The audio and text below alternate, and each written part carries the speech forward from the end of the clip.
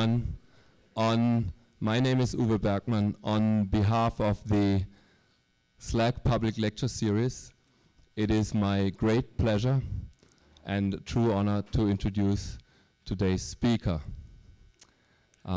This is the first lecture of the 2008 season. Our next lecture will be at the end of April. Please check for the information. Roger Kornberg is a professor of structural biology at Stanford University School of Medicine. He also holds an honorary degree at Umeå University in the north of Sweden. This university is about 3 degrees below the Arctic Circle, and he only goes there in the summer. After receiving his bachelor's degree at Harvard and his PhD at Stanford University, he went to Cambridge, England, to do his postdoctoral research with Aaron Klug and Francis Crick. After that, he moved back to the other Cambridge, to Harvard, where he was an assistant professor before joining the Stanford faculty. Among his numerous awards, he was awarded the Nobel Prize in Chemistry in the year 2006 for his studies of molecular basis of eukaryotic transcription, which explains the process by which genetic information from DNA is copied to RNA. We are, of course, very proud here at SLAC that Roger's work was in part carried out at our Synchrotron. In fact, Roger has been using the Stanford Synchrotron since more than 25 years. His last beam time ended a week ago, and I should remind him his next beam time starts on March 12th, and I was told he still has to hand in his beam time request form, please. Otherwise, we might have to cancel it. His father, Arthur Kornberg, received the Nobel Prize in Medicine in 1959, and his work was also on how genetic information is transferred from one DNA molecule to another one.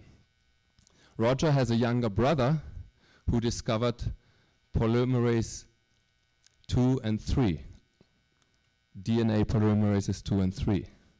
So all 3 Kornbergs have worked to understand how genetic information is put to use in cells. Maybe then Roger can tell us tonight if winning a Nobel Prize lies in one's genetic makeup. So please welcome Roger Kornberg, and let me ask you to welcome him for his lecture tonight, From Atoms to Animals, the Vital Force of Biology.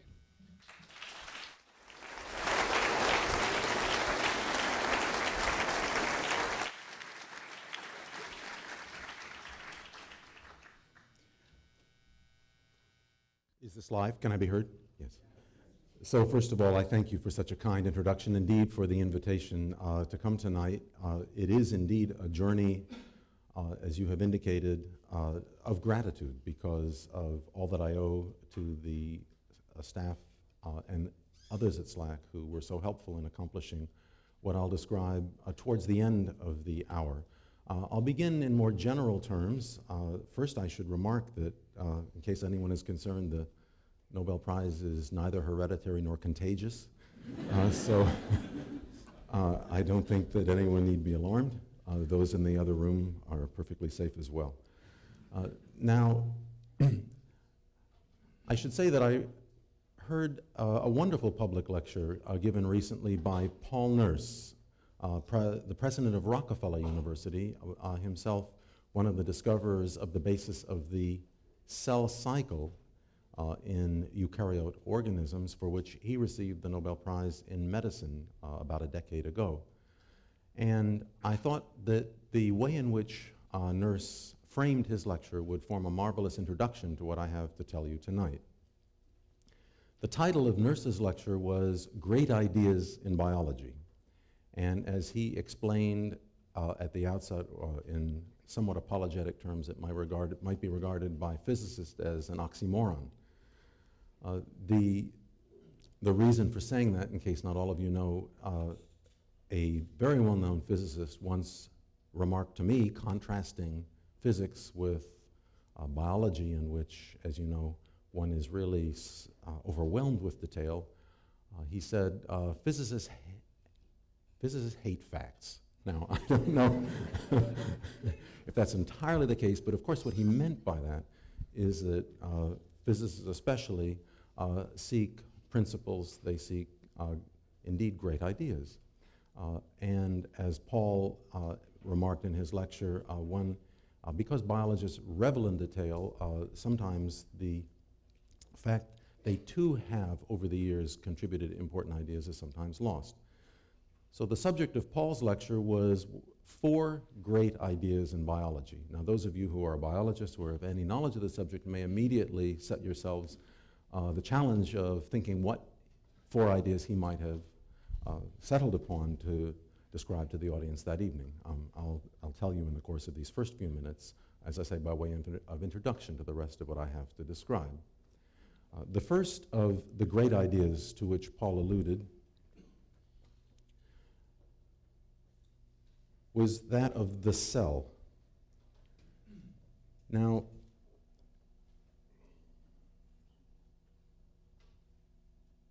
I need to figure out how to work this. Which is the button for the laser? That way around? Thanks. Okay. Okay. This is, I think, an idea well known to almost all of you. A cell is your, I think this is going to be a problem.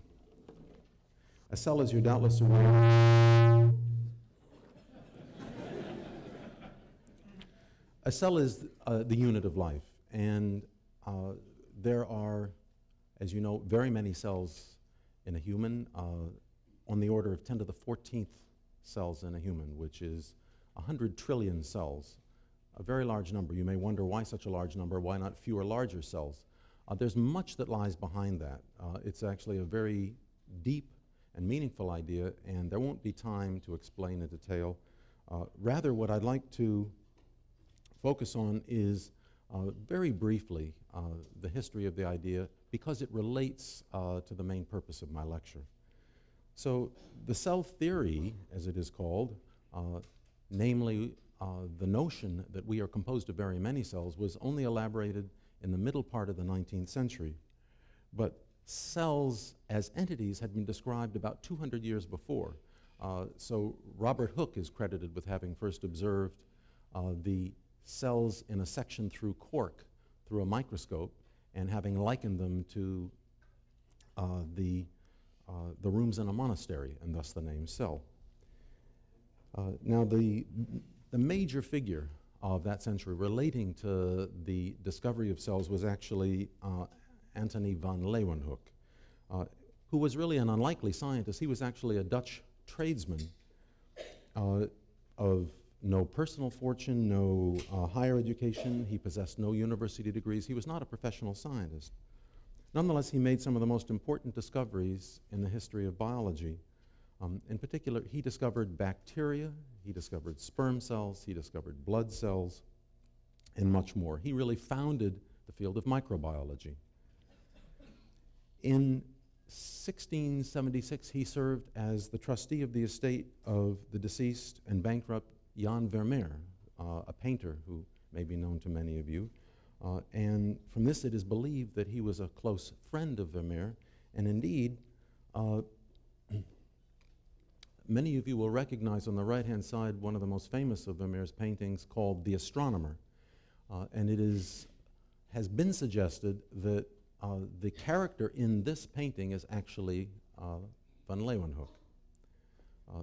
Likewise, in another of Vermeer's paintings. In 1673, Leeuwenhoek began writing letters to the newly formed Royal Society of London describing observations he made through his own microscopes. In the decade before he began grinding lenses, He proved to be exceedingly adept at that, and also a keen observer with fine eyesight, and was able to magnify objects that he wished to observe about 200 times, and that was sufficient to reveal the important objects to which I've already alluded. In a letter of 1683, he wrote to the Royal Society about his observations on the plaque between his teeth. And his words were as follows: "I then most always saw with great wonder that in the said matter there were many very little living animalcules," and this was the term for which he's famous, that he coined to refer to bacteria and other small cells. "Very pretty and moving. The biggest sort had a very strong and swift motion and shot through the water or spittle like a pike does through the water. The second sort ofttimes spun around like a top. In the mouth of an old man, Leeuwenhoek found, quote, an unbelievably great company of living animalcules. The biggest sort bent their body into curves in going forwards. Moreover, the other animalcules were in such enormous in number, all the water seemed to be alive." Now, these were among the first observations of living bacteria that have ever been recorded. The observations made by Leeuwenhoek, the discovery of bacteria and the notion of life on this scale, is really key to what I have to tell you in the course of the hour, and a point that I'll return to, and it serves very well by way of introduction. But first, I'll digress briefly to mention, for those who are interested, what were the other ideas to which Paul Nurse referred. They will actually also be pertinent to what I have to tell you. So the second was the idea of genes, and as many of you will be aware, this idea is properly attributed to Gregor Mendel, and as I say, about 200 years after Leeuwenhoek. He was an Augustinian monk who was a high school teacher of science. And his attraction to research was based on a simple appreciation for and a love of nature. He was not only interested in plants, but in many other things, but his work in meteorology and other subjects, but his work on plants is what we remember him for. He wondered how they obtain their particular characteristics, and he wondered about the proposal that had been made that characteristics could be acquired traits that were derived from the environment. So he began by planting two quite different plants alongside one another and asking whether they or their progeny came to have a similar appearance. And of course, what he discovered is quite the opposite. This experiment was, quote, designed to support or to illustrate Lamarck's views concerning the influence of environment on plants. And of course, what he found was that plants retained their essential traits, the traits of their parents, irrespective of the environment. And so it was this simple idea that gave birth to the idea of heredity. Now then, as you know, Mendel went on to show that traits were inherited in certain numerical ratios, and he derived what were called, and what remain true to this day, laws of genetics. And I'll just mention some for those who are interested. First, that hereditary factors, as I've already said, are passed on intact. Second, that each member of the parental generation transmits half of its hereditary factors to each offspring. And finally, that different offspring of the same parents receive different sets of these hereditary factors. Now, as I have said, this work of Mendel laid the foundation for modern genetics. He wrote a monograph of experiments with plant hybrids that has become one of the most influential publications in the history of science. But as some of you will be aware, soon after it was published, it was forgotten and only rediscovered about 25 years later. Now, the third important idea to which Paul Nurse referred in his lecture, also pertinent to what I'll have to tell you, was evolution. And this, everyone, of course, connects or relates to the name of Charles Darwin. And now I come to the last idea, and it really forms the most important lead-in to the main topic of the evening, and that is the idea of life as chemistry. This is something which, like the rest of what I've mentioned, one often takes for granted today, and it is not even recognized in the same way as the other things that I have mentioned as truly a profound idea. But as I'll explain to you, it is the most profound, and it underlies all of the rest of what I have just described, and that is really the burden of what I have to tell you. Now,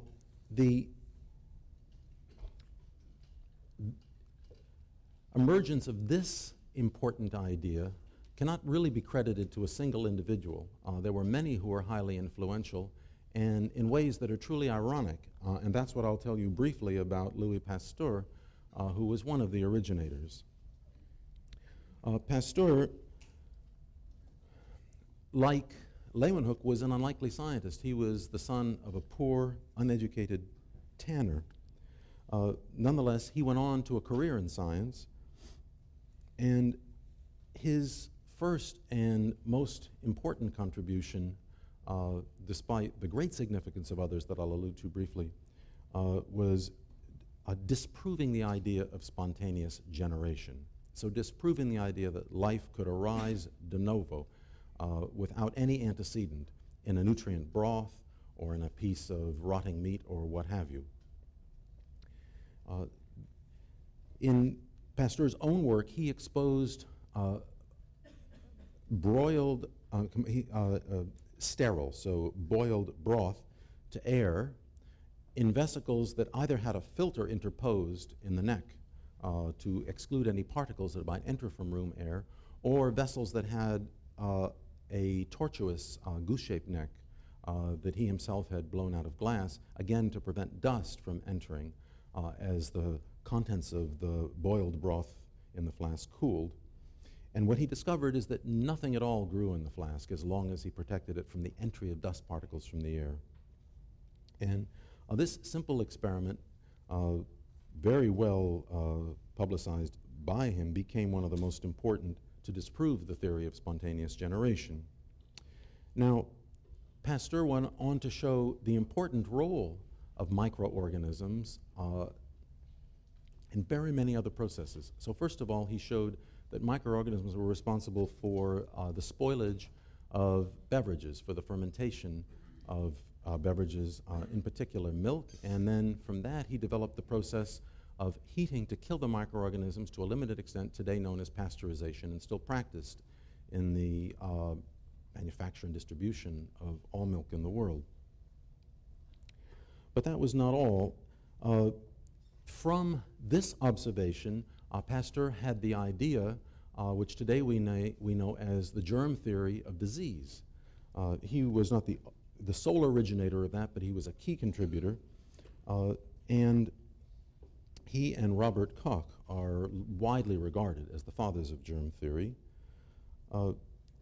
Pasteur himself concluded that microorganisms infected humans and that preventing entry of microorganisms into the human body might prevent disease or infection, and this actually led Joseph Lister to develop antiseptic methods for surgery. So that was another profound contribution.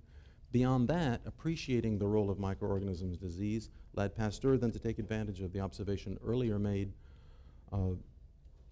on the development of the first vaccine, that against smallpox, and Pasteur then developed a series of vaccines for rabies, for cholera, for anthrax, and more. Now, the most important point about his contribution that again comes back to the main theme of what I wish to say, relates once more to the fermentation that he recognized in the case of milk and other beverages, including wine, is the work of microorganisms. In particular, in the case of wine, he understood that it was yeast in the crushed grapes that converted sugar to alcohol. And he posed the question whether this process of fermentation brought about by yeast in grape juice actually requires the living yeast. It was an intriguing idea to ask whether fermentation could be carried out by some component within the yeast, whether the life of the yeast was essential, or whether some, he thought, perhaps inanimate constituent could also accomplish the task. So he broke the yeast, he disrupted the yeast cells in various ways, and discovered that fermentation no longer occurred.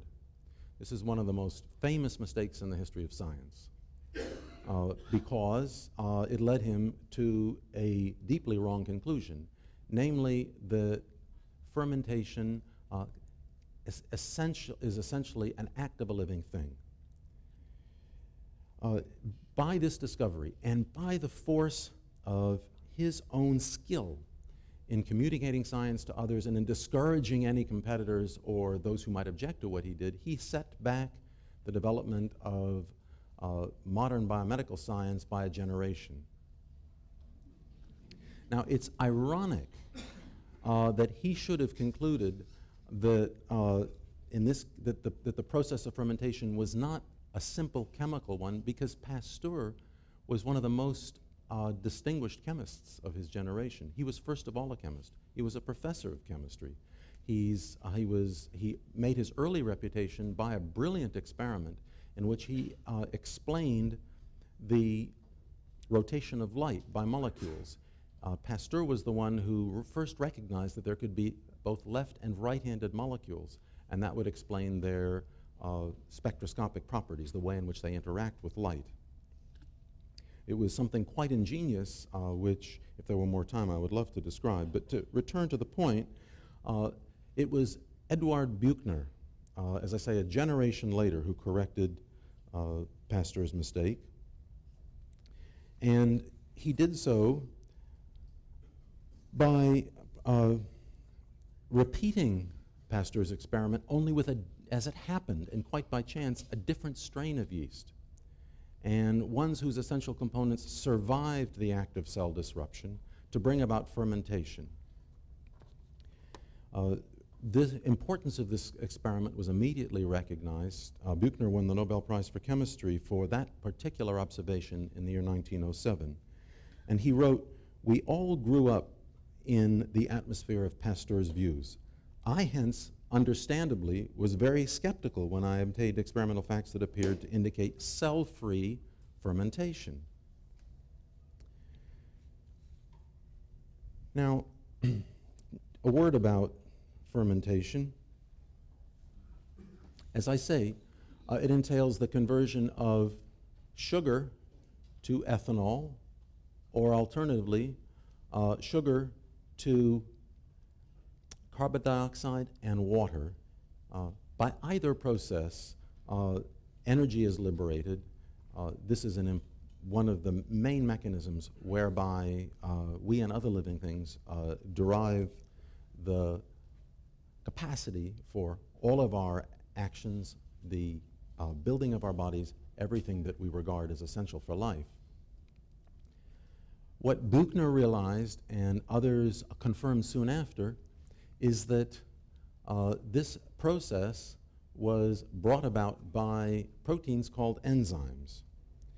Now, to appreciate the significance of that, let me just back up a moment to the way in which Pasteur's experiments influenced and indeed seemed to accord with the preconceived notions of his contemporaries.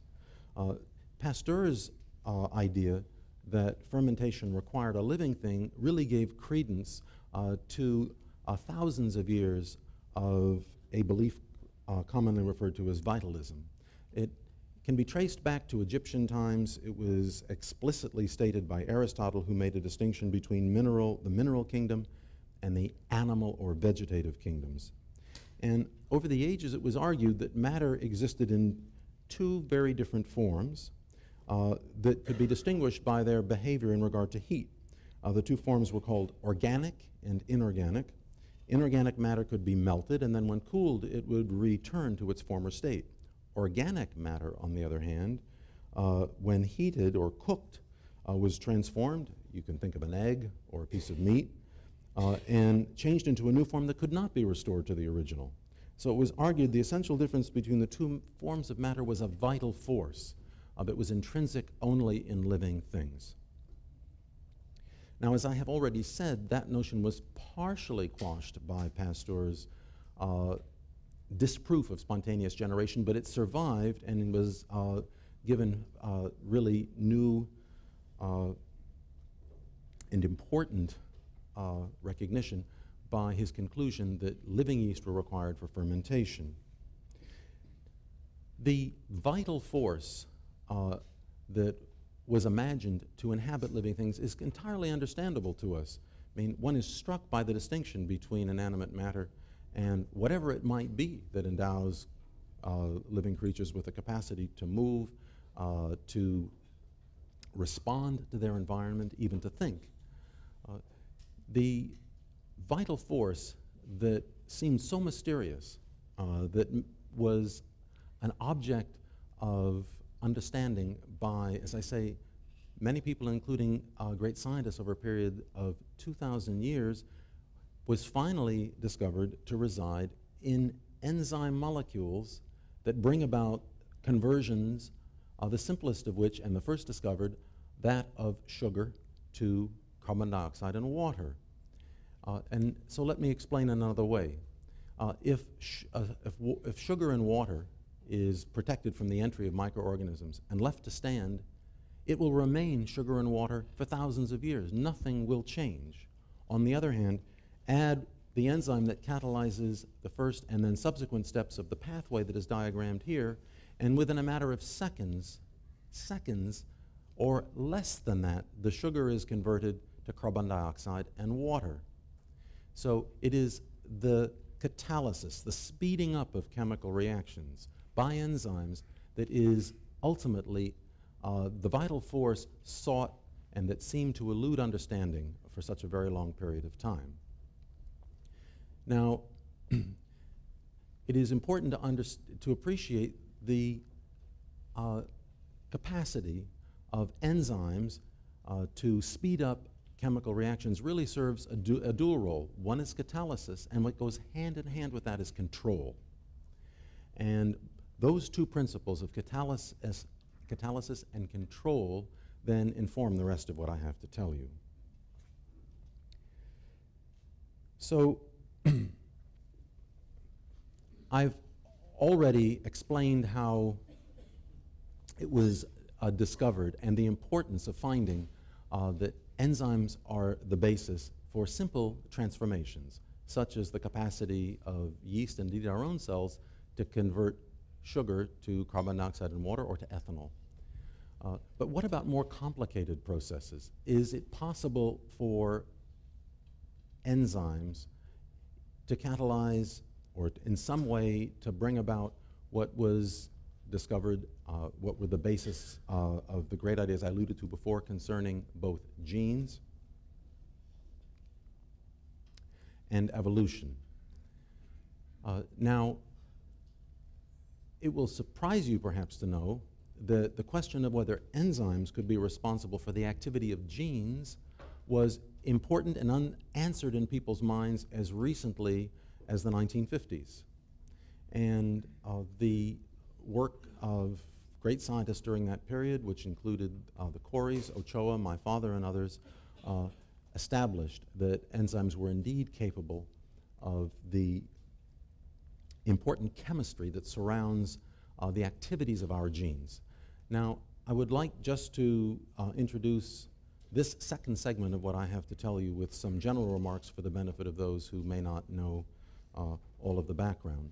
So first of all, as the slide indicates,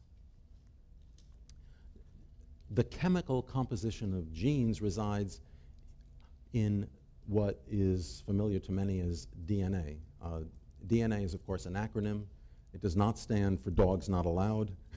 It stands for deoxyribonucleic acid. The details are really not at all important. All you need to know is that the substance of our genes is a molecule called DNA with two properties that I'm going to explain in a moment. Now, DNA serves two important roles. The first, self-evident from what I mentioned about the work of Mendel, namely, it is the basis of heredity. It is the transfer of the information in DNA from one generation to the next that is the basis for heredity. It is mistakes made in that, or damage caused to DNA that is the basis of evolution. The other important role of DNA is in guiding the formation and the activities of the organism itself. So it is as important to utilize the genetic information as to transmit it. The information in DNA is sufficient to define every detail of every living thing. And the way in which that occurs is indicated diagrammatically in this slide. This is another important idea.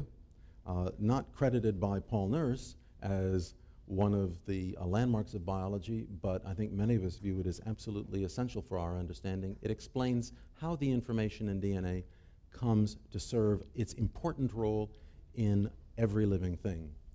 The information in DNA is copied into what is called a genetic message, which in turn directs the assembly of a protein molecule.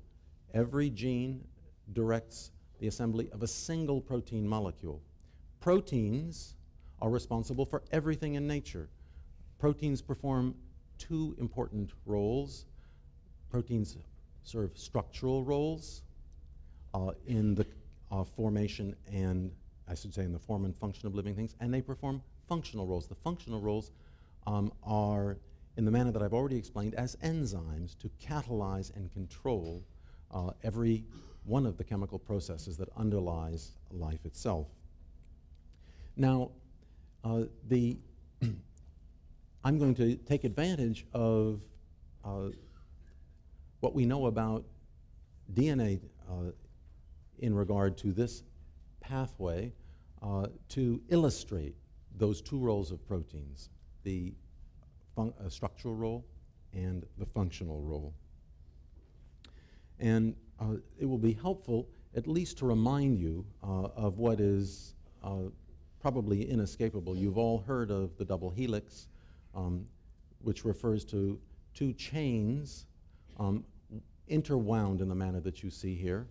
And the important feature of a DNA molecule is that it consists of a sequence, a chain of chemical letters that you can see here in symbolic form. These chemical letters in DNA are copied into the genetic message, which has the closely related name RNA, in a process that is called transcription, which is exactly what the name implies. Transcription is copying a message from one form into another.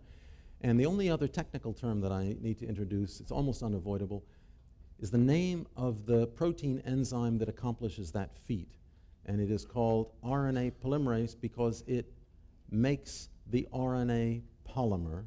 RNA is a long chain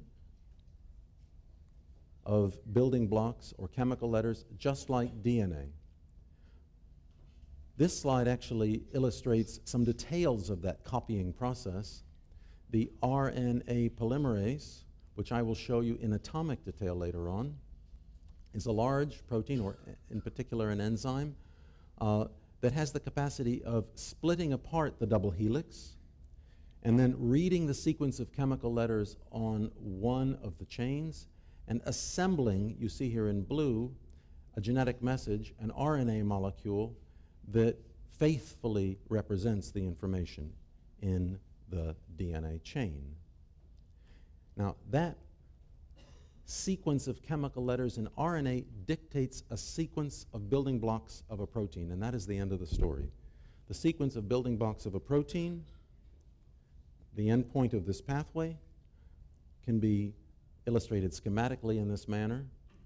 And as you will see in a real example that I'll show in a moment, the long chain of building blocks of a protein spontaneously folds into a compact form. It is illustrated here to emphasize the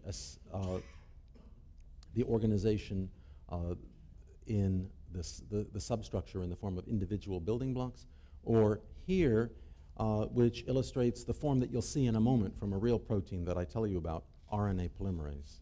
But the essential idea is that the long chain of building blocks of a protein, whose sequence is dictated by the original pattern of letters in DNA, folds into a characteristic shape.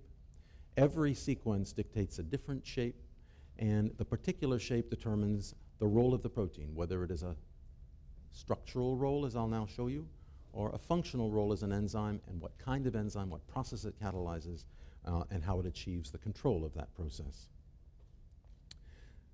Now then, let me just make one last remark about the flow of genetic information down this pathway. It's a perhaps surprising fact. I mean, I've told you that DNA contains the instructions for building every living thing. There is DNA present in every cell of every living thing. What will perhaps come as a surprise to those of you who don't know this already, the same DNA is present in every cell of a living thing. So we have in every one of the 100 trillion cells of our bodies a complete set of genes. We have all the genetic information in every one cell for construction of all the others. So what then distinguishes one cell from another? How does a nerve cell differ from a blood cell, differ from a liver cell, and so forth? And the answer lies in the selective use of the genetic information. Only a part of the complement of genes is put to use in any one particular cell, a different part in different cells. And understanding the selective use of genetic information is really at the basis of understanding cell differentiation and development, the onset of diseases which represent aberrations of that process such as cancer, and it has been the goal and remains the objective of research in the field in which I work. It has been the objective of research on these lines for more than 50 years, and the problem is still not fully solved. Later on, if people care to ask, I can explain some of what we think we know, but I would emphasize this is one of the great and still only partly solved, so outstanding questions of our age. Now, DNA, as I have told you, is present in every cell, the entire DNA of the organism, and the complete complement of human DNA is about 1 meter in length. Of course, the individual chemical letters are microscopic, but to spell out the structure of a whole human being requires a catenation of so many individual letters. The DNA molecule is 1 meter long. That meter length of DNA is compressed inside every one of the cells of our bodies. Now, if you try and imagine how that might occur, which is a challenge that concerned many people for a very long time, then you might bear in mind that it's a question beyond merely packaging or merely condensing such a long molecule. The condensation has to obey certain, it would seem, contradictory or paradoxical rules. Here you see some examples of the DNA in living things. This could be the DNA of a human cell. This is the DNA of an amphibian. This is the DNA of a fruit fly. The important thing, on the upper left, what you see is the DNA packaged up in what are called chromosomes, which is the condensed form of DNA, migrating to the opposite poles of a single cell undergoing division. It will split in two to give rise to two daughters, and each will acquire a full complement of chromosomes. So each will have the entire length of DNA, the full set of genes. During the process of division, the chromosomes are highly condensed, and so they are observable, as you see here in the light microscope. However, following cell division, the chromosomes disperse, as they must to make the genes available to be read to direct the activities of the cell. These are some special cases where where the expanded form of the DNA is even observable, and that is because, for example, in the fruit fly Drosophila, in its salivary gland, there are about 1,000 copies of each chromosome lined up alongside each other so that they are then observable in the light microscope.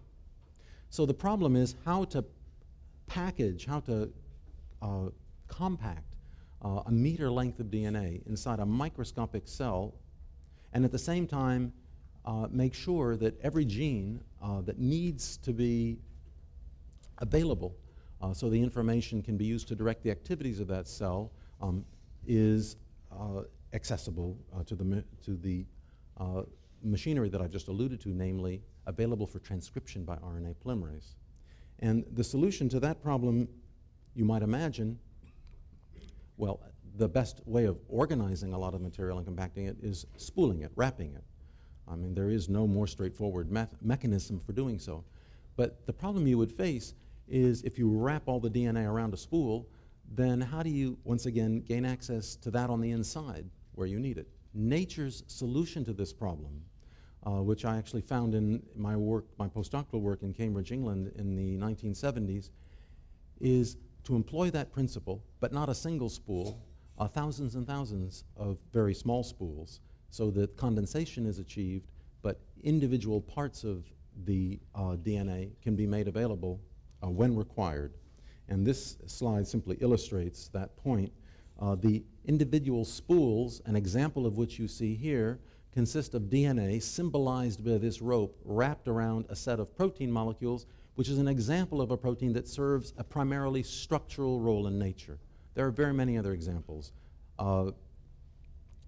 Hair is formed, fingernails are formed by structural proteins. Muscle consists to a very large extent of a structural protein, and so on and so forth. Here is a particular example of a structural protein whose purpose is to form a mini spool about which DNA is wrapped to achieve the purpose of compaction, even in the most condensed states of chromosomes.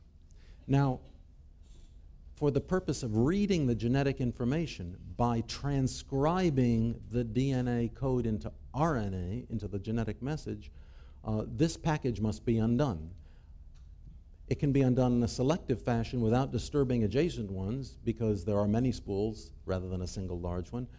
Nonetheless, it must be undone. The mechanism by which the DNA is unraveled to read the information is another outstanding question of our day, and one that my colleagues and I pursue and hope in the not too far distant future we may actually begin to understand.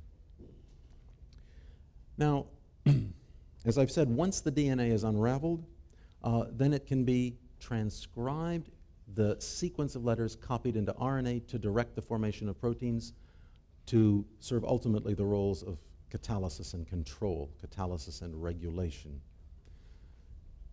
The object of my own research for very many years has been to understand the machinery that accomplishes this important process, to discover how the genetic information is accurately, faithfully read into a genetic message. And what I will tell you, what emerges from this work is an example of an enzyme catalyst, only something very much larger than was anticipated. It's truly more than an enzyme, it's a molecular machine. And indeed, we now appreciate that it is not just enzymes, but assemblies of proteins in the form of such machines that will provide a really adequate explanation for what I refer to as the vital force in biology, namely the capacity of living things to execute even very complex functions. This is doubtless the basis for functions as complex as neural activity, consciousness, and what have you, only we don't know the machinery and haven't described that yet in atomic detail. Now, in this particular case, we were, after many years, successful in casting the RNA polymerase in the form of crystals, which, as you can see, are about 1/10 of a millimeter in their linear dimension. These are of a suitable size and contain molecules arrayed in a manner that enables the imaging of the molecules by a process called X-ray diffraction. Now, because this particular example of a protein machine is exceptionally large, about 10 times bigger than any that had been studied before, a very intense beam of X-rays is needed to produce the so-called diffraction pattern to solve the structure, to image the molecule. The X-rays must be scattered off the component molecules within the crystalline array, and then the pattern of scattered X-rays interpreted to derive an image. Such an intense, I should say a sufficiently intense source of X-rays became available for our purposes at SLAC in about the year 2000. And literally within a matter of months, when one of the beamlines here was commissioned that was of sufficient intensity, the structure was solved. And I should say that that was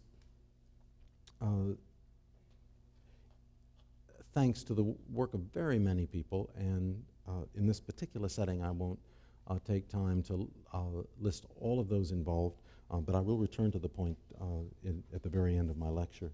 and comment in another way.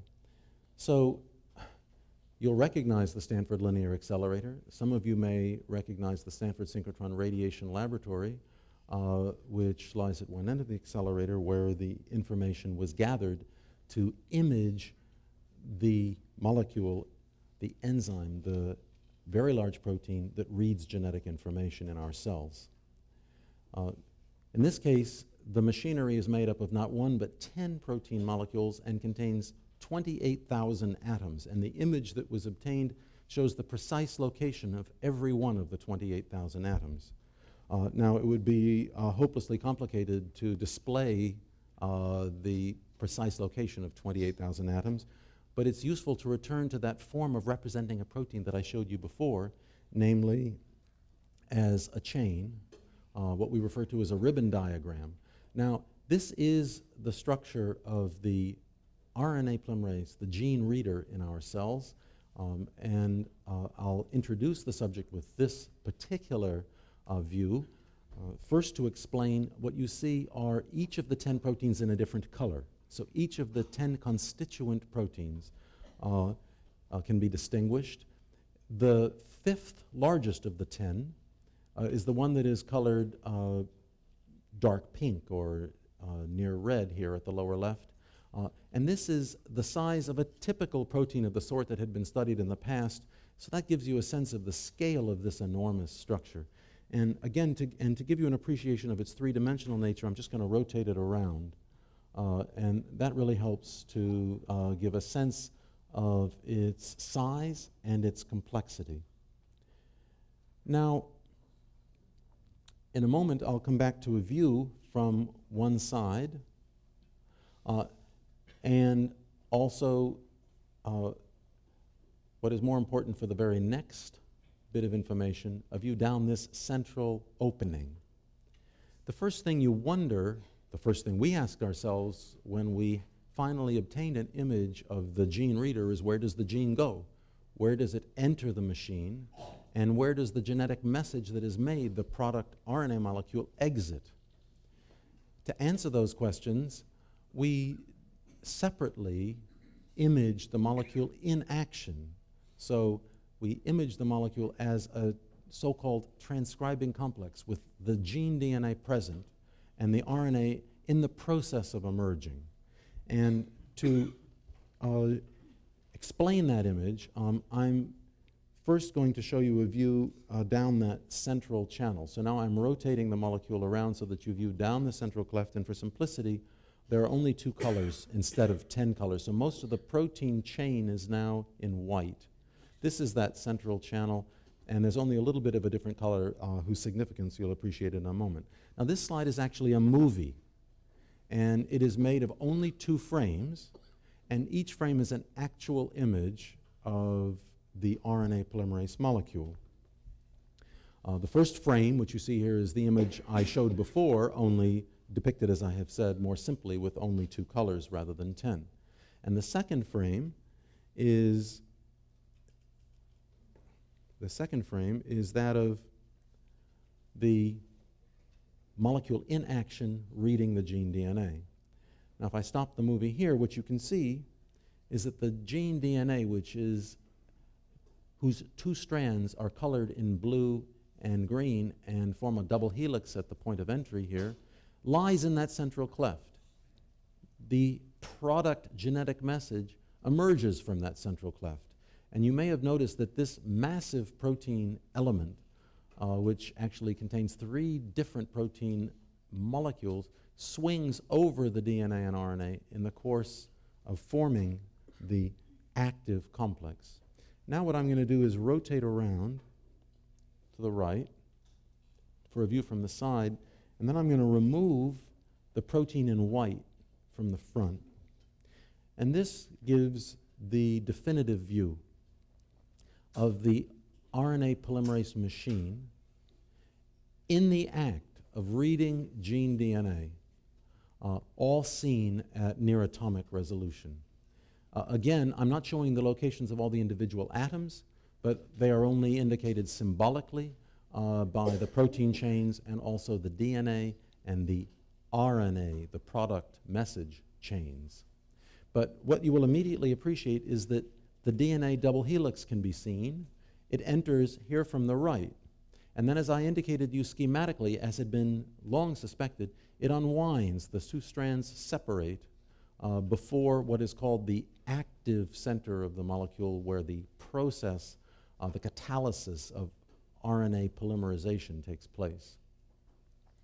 Now, this particular slide, which has really become something of an icon and is the most famous picture, depicts only part of the nucleic of the DNA and RNA. It shows the DNA entering as a double helix, but it doesn't show, it shows the strands separating, but then omits the strand not used to direct the formation of an RNA molecule. Also, the DNA exiting, where the two strands, blue and green, recombine to form a double helix, is not seen. In a very recent piece of work that is still in progress and that has not yet been published, we have succeeded in revealing the entire DNA and RNA in such an active complex. In this most recent example, which I won't be able to show you, we can see the entire course of both green and blue strands through the structure.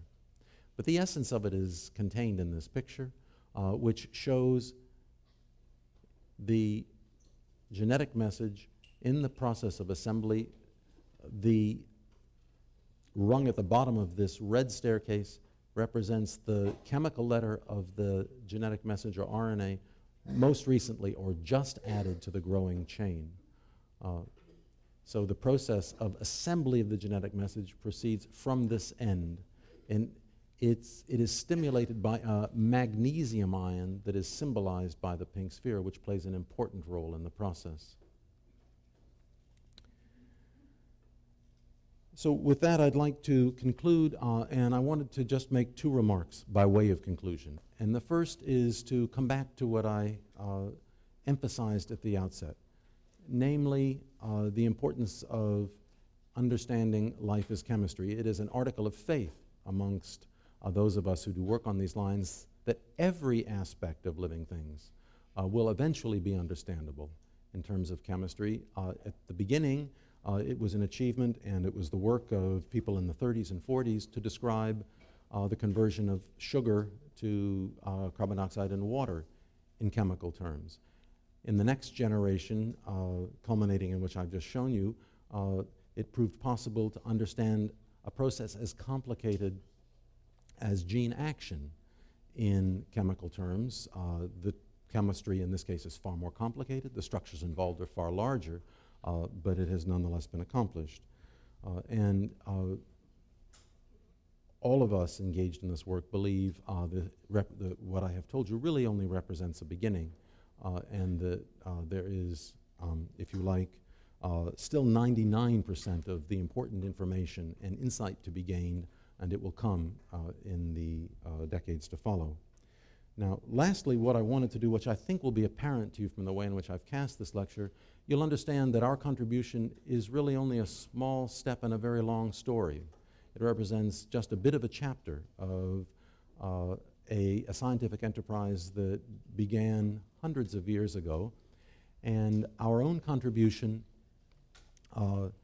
which I illustrated, is a comparatively modest one. It must be seen in the context both of the great ideas that have formed the basis and which led to our work, and also in the context of the many who've contributed, not only those in times gone by, but especially those responsible for the very work that I mentioned, which was done so recently. So none of what I have just illustrated for you would have been possible without extraordinary advances in photon physics at places such as SLAC and the Stanford Synchrotron Radiation Laboratory, the quite amazing work of literally dozens and dozens of extraordinary physicists who made the process of deriving an image from a crystal, once we had obtained it, almost straightforward to do. Likewise, the chemical underpinning of our work, whereby those crystals that I showed you were obtained, derived not only from our own efforts, but especially from that of many who went before us. So I can only conclude once again with repeating what I said at the beginning, namely the debt of gratitude that I have especially to the people here, to my colleagues at Stanford and elsewhere, and I thank you all for your kind attention.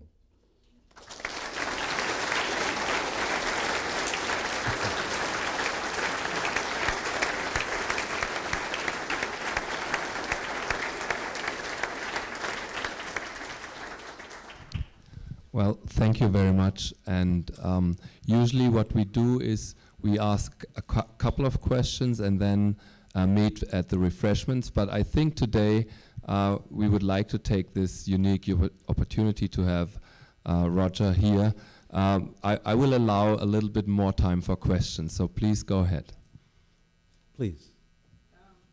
In that amazing picture that you were just showing, it was not clear to me what was moving.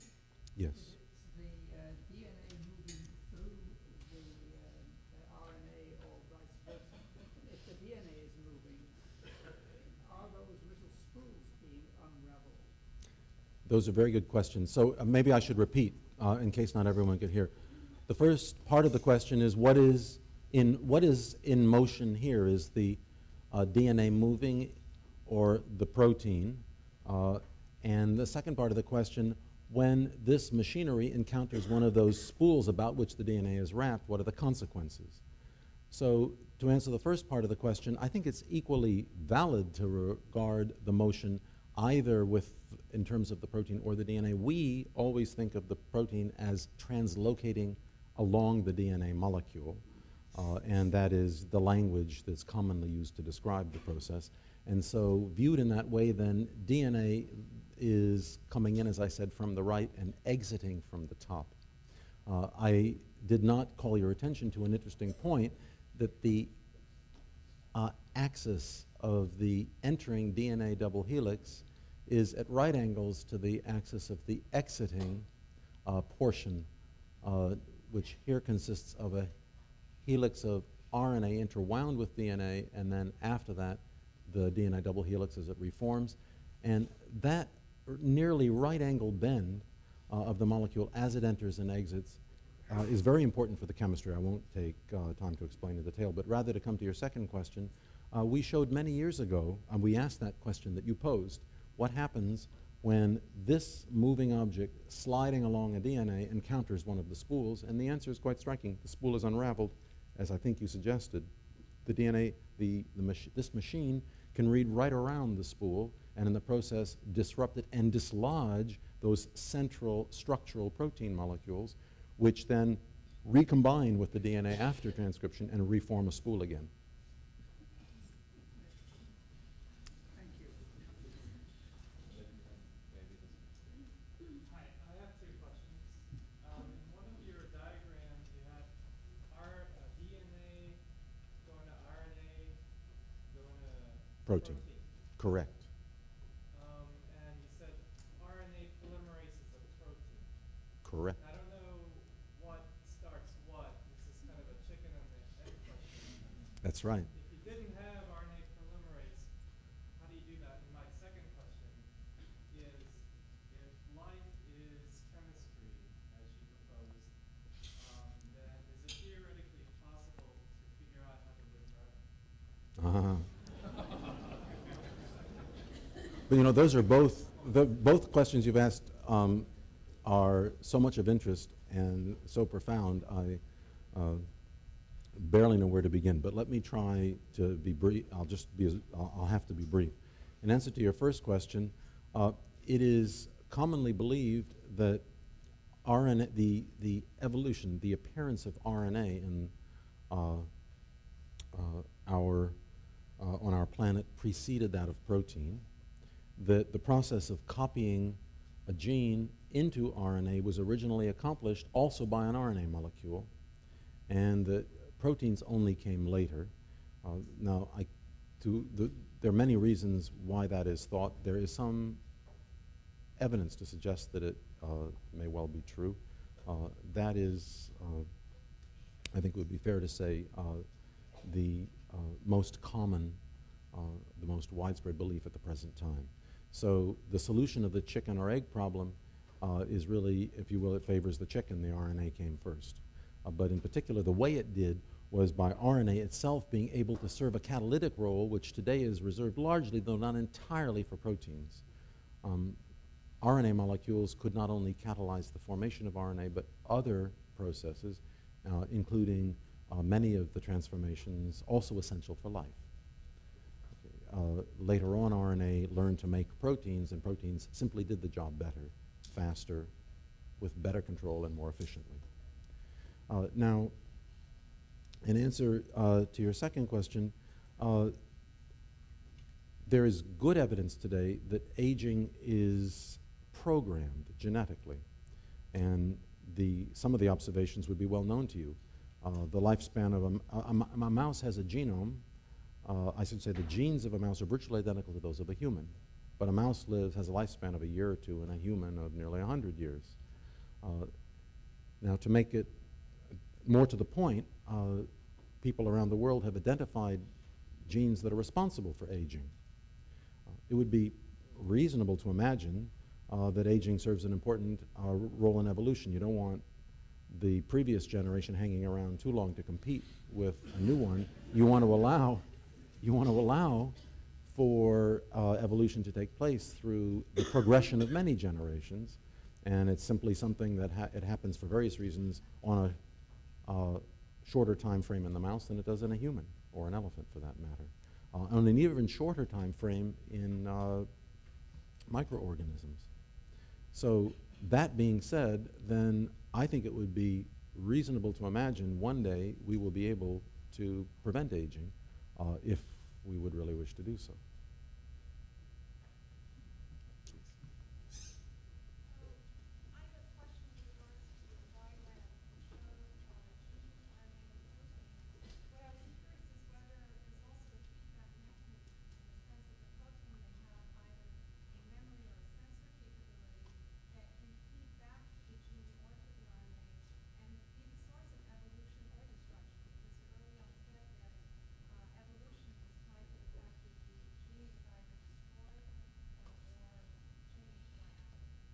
So your question actually has two answers. The first part of the answer is the first of the two steps of that pathway is reversible. Now, it's not always reversible, but there was an important discovery made about 30 years ago that in some cases one does actually copy information from RNA back into DNA, and the enzyme that does that has the appropriate name reverse transcriptase. Many cancer viruses have RNA rather than DNA as their genetic material, but then they copy it through the action of these reverse transcriptases into DNA for insertion in our genomes, for insertion in the DNA of our own cells. Now, in regard to this, the second answer to your question is a bit more complicated. Proteins cannot be copied back into RNA. So the direct reversal does not occur, or for that matter, into DNA. However, all the regulation of DNA and its activities is due to proteins. And so there is truly feedback in the sense that the copying into a protein can be controlled by action of the protein back upon the original DNA. Another question. Excuse me, that before there was a Some DNA sequences have a left-handed coil. So if you have right-handed DNA followed by left-handed, how would there be a coiling problem? Yes, so for the most part, so the question was whether the observation was made that the DNA is right-handed, but the questioner may have known, or at least seem to indicate what has been discovered, that there are cases in which the coiling of the DNA double helix is in the opposite or left-handed sense. And there are A full answer to the question about the interaction between the left and the right-handed forms would require many hours of lecture. The short of it is that we do not yet know for certain whether truly left-handed DNA occurs in our bodies and plays a physiological role.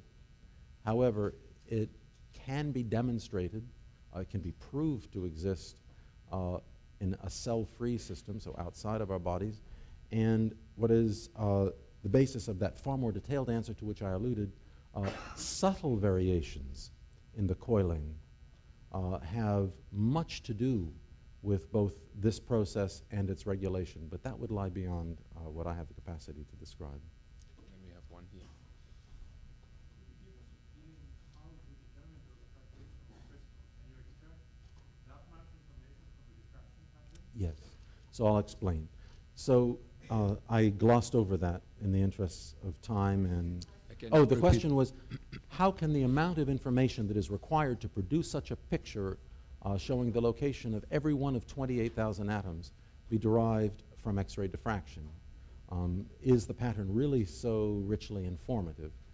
And the answer is as follows, and I simply didn't take time, so I couldn't elaborate in the course of the lecture about the methodology itself.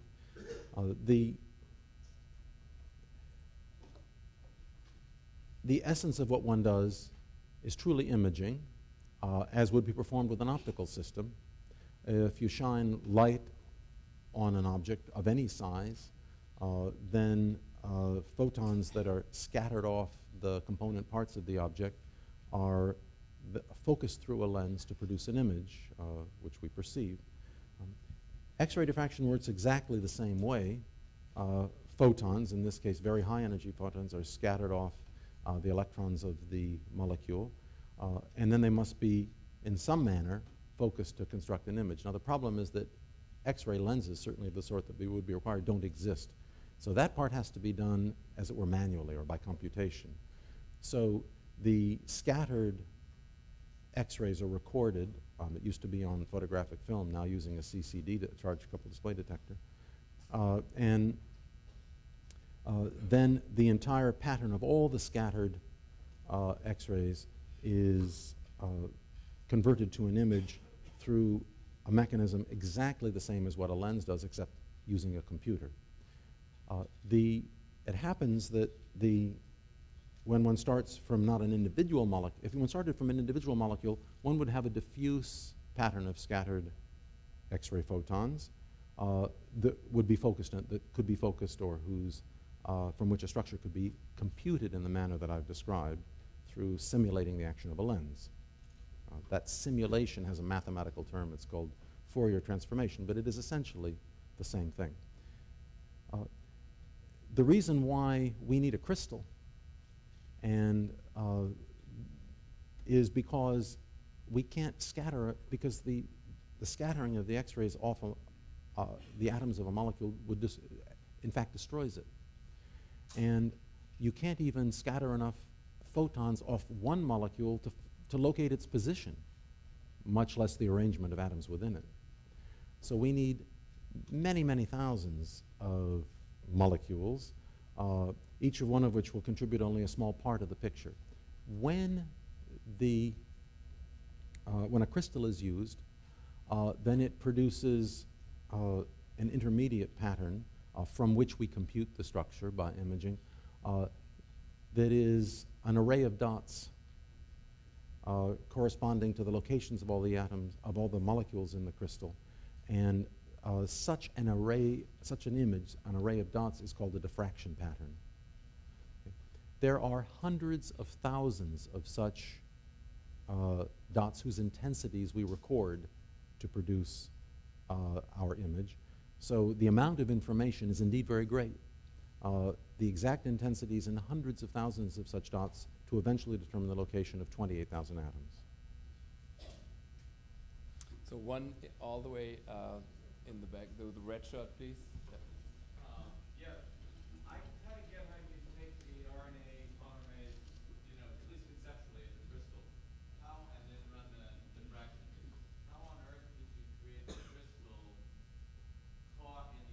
Yeah, that was, there are people who worked on that problem who can tell you that they practically died in the process.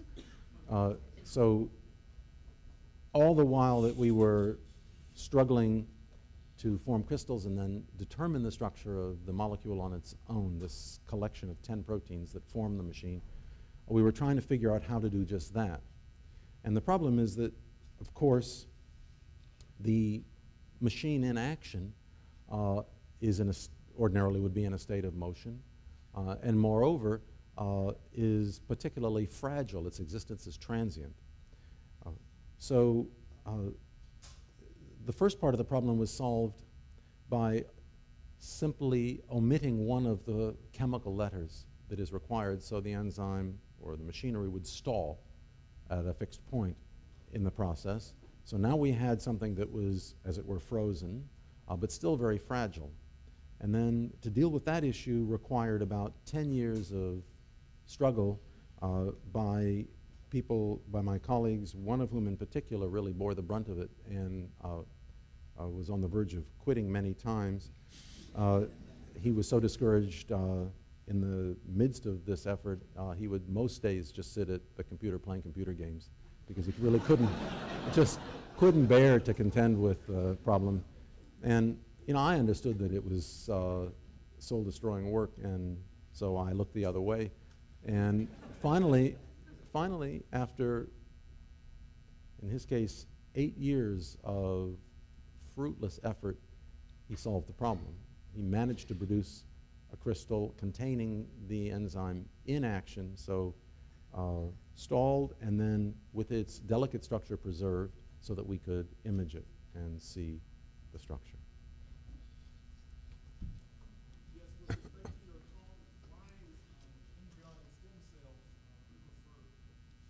preferred? Say that one more time. With respect to your talk, why are embryonic stem cells preferred? So the question is, what are the advantages of embryonic stem cells? And I think it's a relevant question because the process that we study forms the basis by which stem cells give rise to the many different cell types required for medical purposes or which they are capable of doing for whatever reason.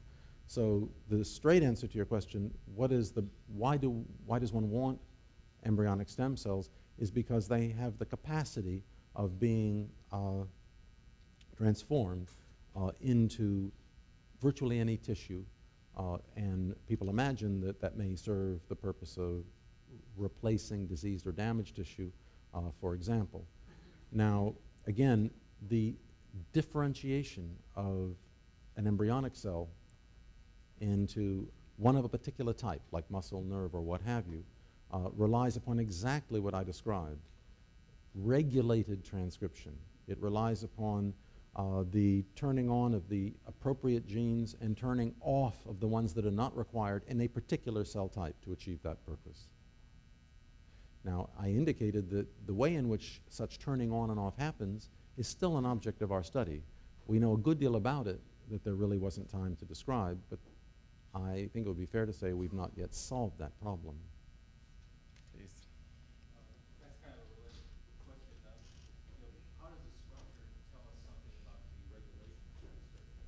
Okay. How does the molecule recognize where to start, which site to transcribe, and is there a need for, say, a multiplicity of subunits in the enzyme to make, a variety of different types of RNA? Okay. So, Can you repeat it? so the question is, well, how in fact is the process appropriately regulated with regard to which gene to read, where to start, so to find the beginning of the gene, of course, where to finish at the end of the gene, and so forth, and what is the role of all the many different subunits and how do they contribute to this overall process.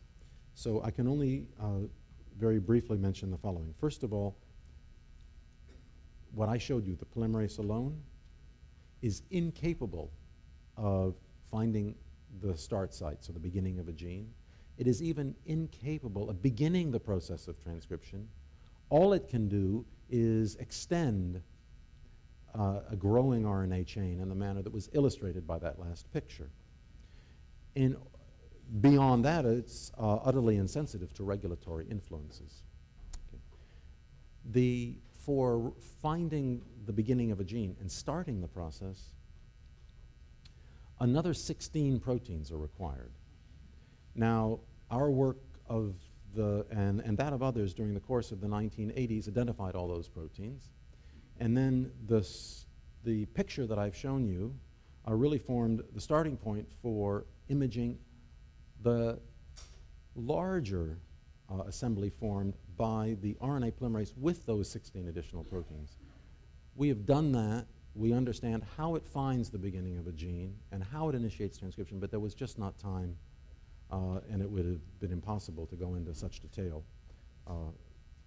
I can refer you to the papers or maybe tell you about it another time. Beyond that, it lies the question of regulation. How, in fact, is cell specificity achieved? How do environmental influences impinge upon the RNA polymerase? Also, to determine which genes are transcribed where and to what extent and at what time in the life of an organism. Well, here my own colleagues made a particular contribution. We discovered in the course of the 1990s something remarkable, which, again, there's no time to tell you about in detail.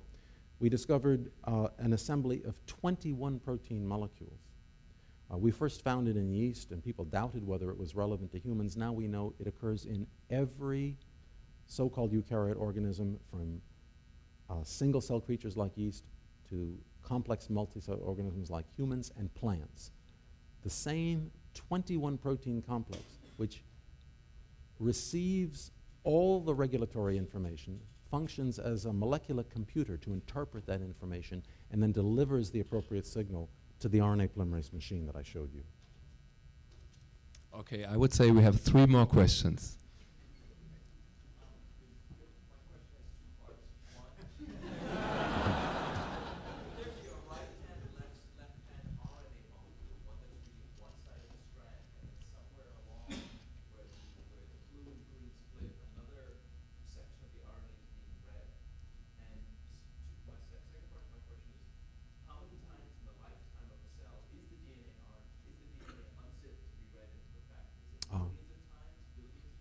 Yes.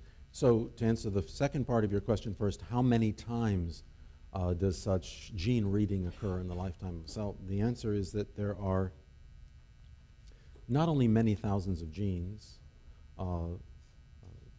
hundreds to thousands of which are read many times in the life of a cell, but there is much additional transcription that goes on to produce not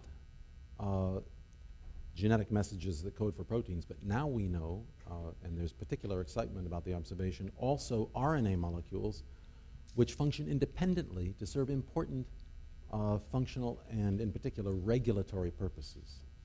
So, in fact, in the year 2006, when I received the prize, that in medicine, in chemistry, the one in medicine went to Andrew Fire, also here in the School of Medicine, and Craig Mello in Massachusetts, who were the first to report the regulatory role of RNA molecules, also made by transcription, in addition to all of what I have just alluded to. So not only are there many thousands of such events for producing proteins, but there are many, perhaps even more, to produce RNA molecules that serve no purpose in making proteins but feed back to produce regulation.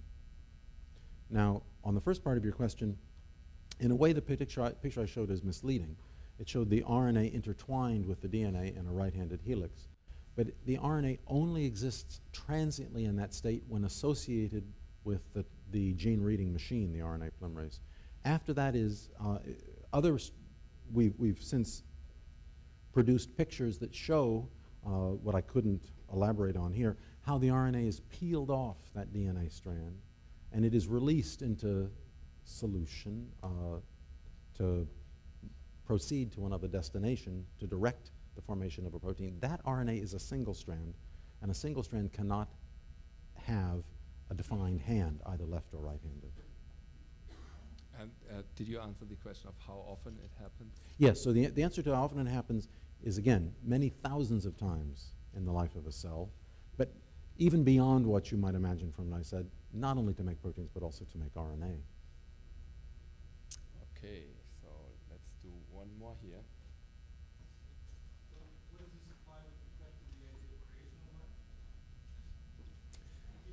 life? So the question is, what does this imply with respect to the creation of life? And that, of course, is the hardest question to answer, because we're really only presented with the products of the creation of life. There are famous experiments that have been done which demonstrate the possibility of formation of the molecules of life in conditions of a prebiotic world.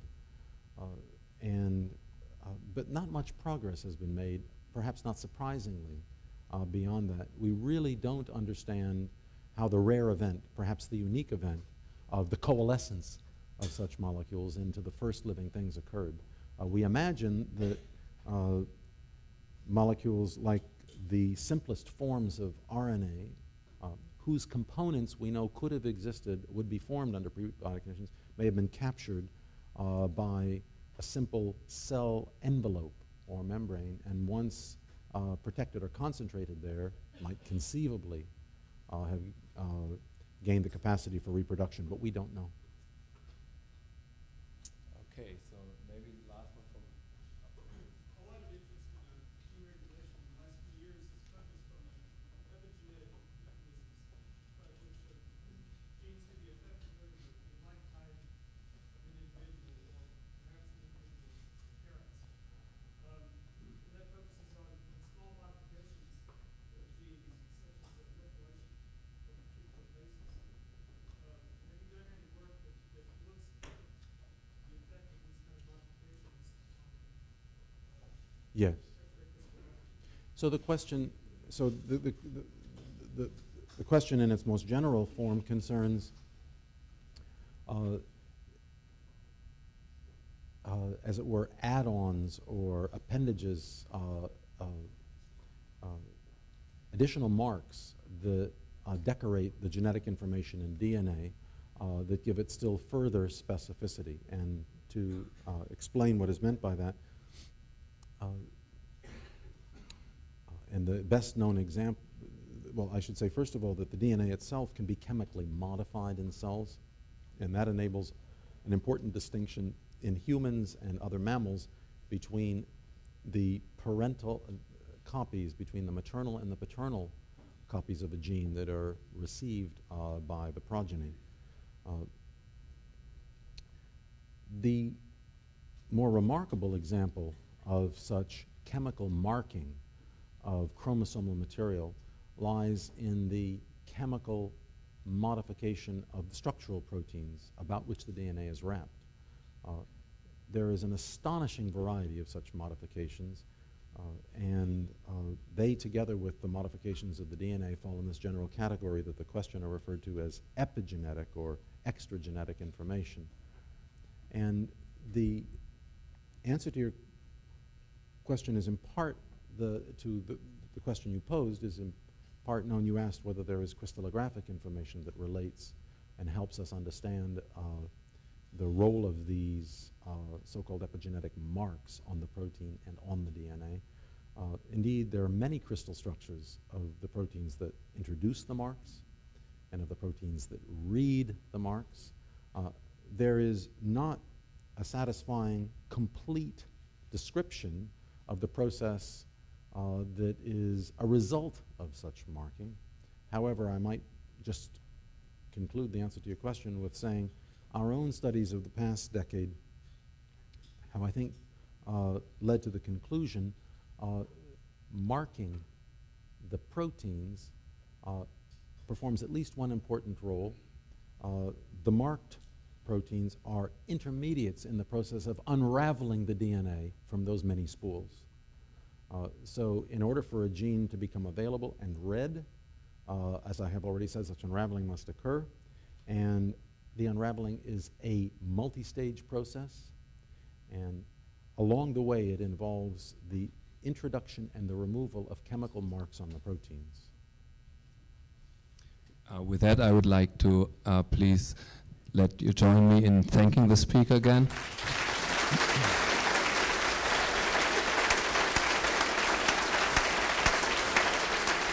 Thank you.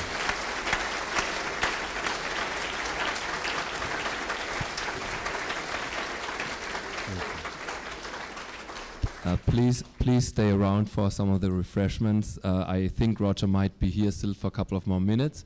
And I hope to see you again in 2 months. Bye.